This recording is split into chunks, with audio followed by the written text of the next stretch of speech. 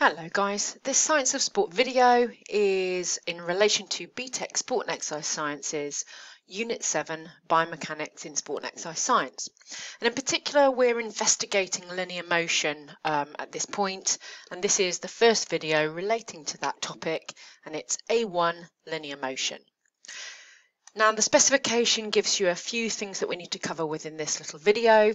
Firstly, what is linear motion? And I'm just going to give you a brief overview of actually three types of motion. And then we break it down to looking at what vectors and scalar quantities are. And this sets us up for the following videos and the following topics within this area. So, motion, linear motion, motion. Motion is where something changes its position in relation to time. So when we talk in biomechanics about a body changing its position, we might mean our human body, so we move, and we might mean pieces of sports equipment, so an object moves, but it's often generally termed as a body. Just don't be confused by that.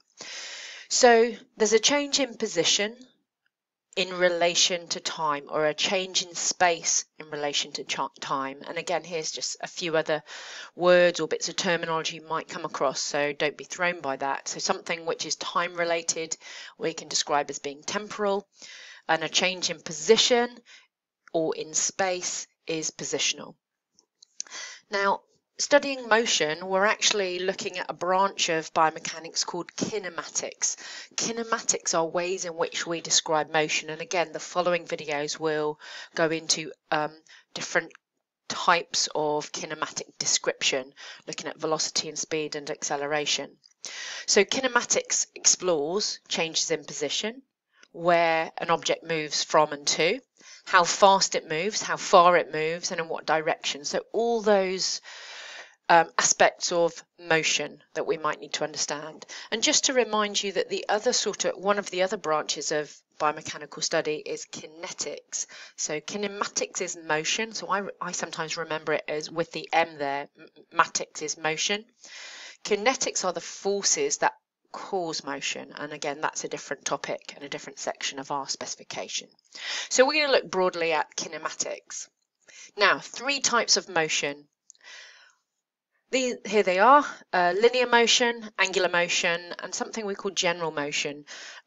This part of the specification is focusing purely on linear motion at the moment. Later we'll look at angular motion, and actually when we talk about motion, often it's general motion, and I'll explain what that is shortly. So let's look firstly at linear motion. Now, linear motion is, in simplest terms, straight line motion.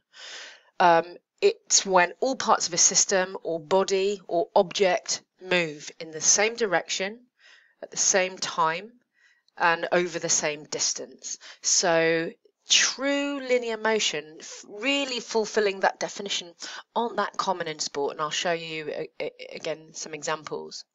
So we tend to often talk, when we're talking about, let's say, a sprinter going from the start line to the finish line, that's actually general motion, but we often can talk about that in terms of linear motion.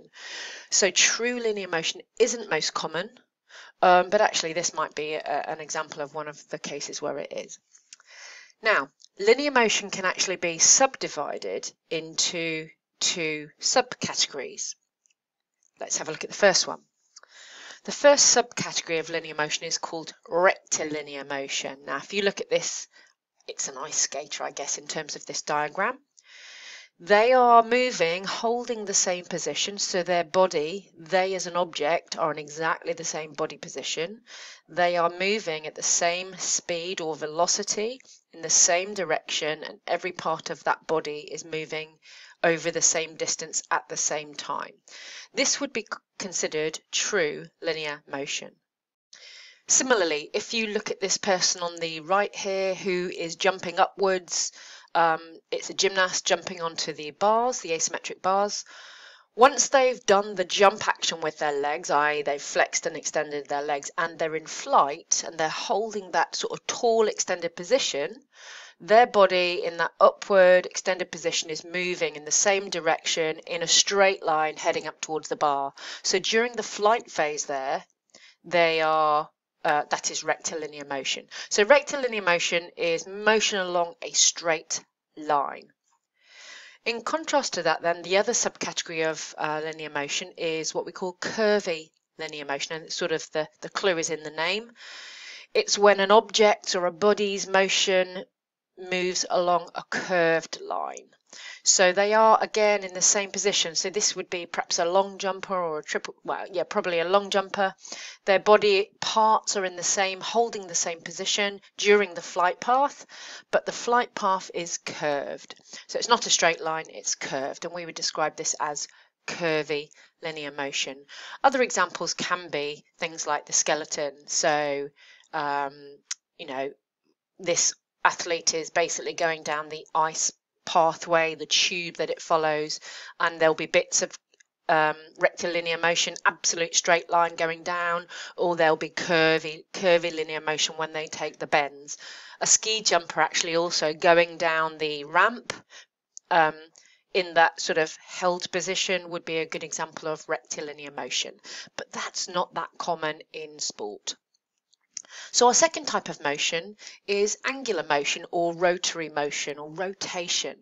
And basically this involves part of a body or a whole body or an object rotating around an imaginary or a real axis. And while that rotation is happening, the parts of that object are moving at the same angle, at the same direction, at the same time. So it's a similar sort of phrasing to the linear motion, except for it's rotating motion. So let's have a look at this first example, the gymnast over here on the bar. So their whole body, whilst they're rotating, forget the release over here, but whilst they're rotating and they're spinning around the bar is actually acting as the axis with which the body in its position is held and rotates, and those body parts go around in the same direction at the same angle at the same time. That's angular motion. There's a rugby ball here. Let me make it a little bit bigger. Rugby ball here. It is rotating around an imaginary axis. So if I put a skewer through the length of the ball there, the ball is actually spinning and rotating around that imaginary axis. That is angular motion. We might have a tennis ball, a football, in this case it's a rugby ball. The cyclist here, if you purely look at the limbs, their knees and their hip are involved in angular motion. So forget the torso at the moment, that's different, I'll mention that again in a moment. But their knees and their hips, which are straightening and extending, are performing angular motion. Because if I put a skewer through their hip sideways or through their knee sideways, there would be movement of the limbs or the parts of the limbs around about that axis, that imaginary axis. So circular path motion, rotation is angular motion. Now finally, the third type of motion, which is actually very common in a lot of our sports actions, is what we would call general motion. This is a combination of linear and angular motion, so straight line motion and rotation at axes. So if we look at an athlete that's running, we look at their torso. Their torso goes down the track and doesn't really change position. It's more straight line motion. So collectively this athlete is going down the track, straight line motion, linear motion. However, parts of their body, their shoulders, their hips, their knees, their ankles are performing angular motion. So we've got linear motion, the torso, and angular motion, the limbs and the joints. That overall constitutes general motion. Same with the cyclist as a whole. So we've got their legs, angular motion, and their torso and upper body, and the frame of the bike, linear motion. The wheels actually and the pedals, angular motion. So collectively, you could describe this as general motion.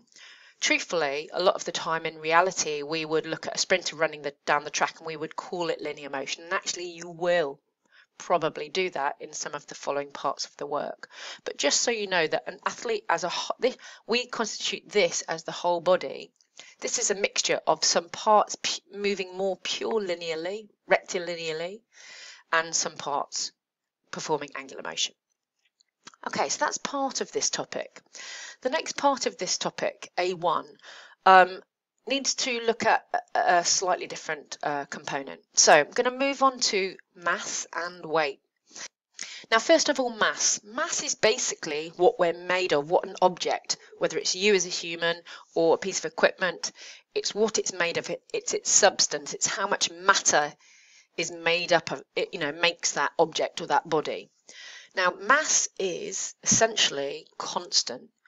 We don't tend to change our body mass throughout a sporting performance. Maybe you could argue you might lose a little bit of mass if we measured, but generally it's a constant thing. Your footballs, your netballs, your shot puts don't change mass, they are constant.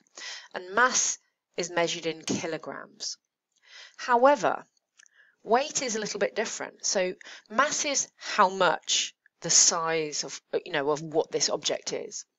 Whereas weight involves gravity. So when we stand on bathroom scales to measure our weight, we measure our mass being acted upon by the downward vertical force of gravity. And gravity is always measured at 9.81 newtons per second. We often round that up to 10. Weight we talk about weight and we go onto our bathroom scales and we say, oh, I weigh so many kg. Well, actually, weight should be technically measured in newtons. So if we weighed ourselves, this person has 56 kilograms mass, but we weighed ourselves, we should actually read on the scales that we weigh 560 newtons. That's that mass times by, rounded up 10, gravitational force acting upon us. If we weigh ourselves on the moon, we would weigh less newtons because the moon actually has a low gravitational force. It's a sixth of what it is on Earth. Therefore, it makes sense that a sixth of 560 is 90. So we only weigh 90 newtons on the moon because of this reduction in gravitational pull, gravitational force. So mass is just how much are we, and weight is how much are we being acted on in a downward direction. Slightly different. And so let's just summarize the difference between mass and weight first of all. So mass is the quantity, the quantity of matter a body possesses, remembering that it's possibly talking about us as a human body or possibly talking about any other object, piece of equipment. And mass depends on the density and volume that the object possesses, and mass is measured in kilograms. Now, because mass is just measuring the quantity, how much, the size, the magnitude, it doesn't relate its description to direction at all. It's what we would call a scalar. I'll talk about that in a moment. So mass is a scalar. It's just how much, the size, the quantity. Remember, mass typically is a constant value. It doesn't tend to change. So the shot put has a mass of 6.2, which is greater than a table tennis ball, which has a mass of 0.0027 kilograms, which is also greater than a football of 0.43, based on the mass of a shot put being more dense in this instance. Actually, the volume is bigger. You could have two objects the same size, physical size, but one object is a greater mass than the other because of its density. So it's not just about the size or the volume. It's very much about density, how packed it is with matter.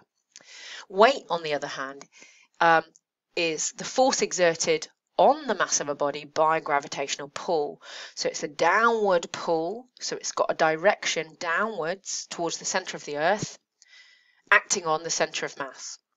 Weight is a force and is measured in newtons, and it's always acting downwards. And because it's got that downwards direction and the magnitude of mass, we would describe weight as a vector. It's got these two components, whereas mass just has one component, magnitude. It's a scalar. The acceleration of Earth's gravitational pull is constant at 9.81 meters per second squared, and therefore 1 kg has a force of 9.81 newtons, and that's how we get the value. So we times our mass by 9.81 being technically correct, or we often round that up to 10. So you can calculate weight using this equation. Weight is mass times the acceleration of gravity, the force of gravity acting downwards. So if your mass is 60 kilograms, times that by the acceleration of gravity at 9.81, that gives you a weight of 588.6 newtons. Okay, so we've got scalar mass and vector weight, which just brings me on to the last little few bits of terminology to clarify. Vectors and scalars, and you just need to understand the difference between them, because a lot of the things that you will talk about in this first few sections, you need to recognize whether they're scalars and vectors or vectors. So a scalar has just a magnitude. How big, how far, how fast. We've talked about mass already being a scalar, the description of how much matter there is, the density of the matter, the size of the matter. So magnitude is very much a description of size. Scalars just have this one component. It's just the magnitude, how much. Vectors, on the other hand, have the magnitude as well as some kind of directional reference, or it should do. Often I don't think we do describe it with direction, but vectors have this direction as well. So the size and the direction. And the direction might be a description of up or down motion, positive or negative direction. So if we're going to the right, that could be positive direction. If we're going to the left, that could be the negative direction. You could use east, west, north, south, something that is a description of where this force or this movement or this motion is occurring. So weight, it was our example of a vector. Weight has the size, the mass component, but also has the downward gravitational direction. So we would describe weight as a vector. So these are the other scalars and vectors that you certainly would need to appreciate for the topics that we'll cover in this part of the biomechanics unit. These are scalars: distance, speed, mass, inertia. They just describe, these are terms that describe the size of something, the magnitude of something, how far, how fast, how much resistance there is to change in motion. These are all vectors. So change in position in a certain direction, how fast in a certain direction, the mass in a certain direction, change in or how much motion there is in a certain direction, the change in velocity, the rate of change in velocity in directions, getting faster, getting slower. These are all vectors, and you would need to be aware of those. So I just want to leave you with this as a sort of a very brief sense of what those technical terms are. We'll obviously look at these in much more detail in the following videos, but just pause and have a little read through those. I'm sure many of them you'll recognise from work at school. Okay, there we are.